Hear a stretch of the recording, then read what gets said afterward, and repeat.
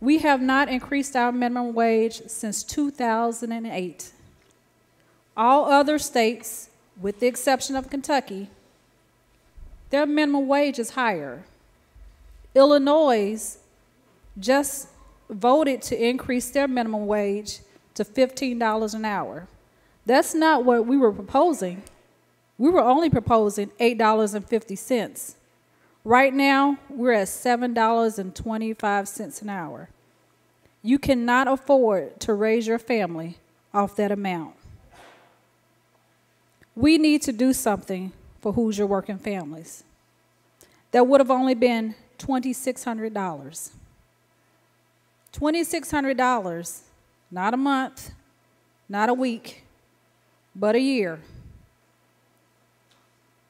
And while it may not be a lot to many of us in this room, for a person trying to make ends meet, and for a person living from paycheck to paycheck, $2,600 is a lot of money.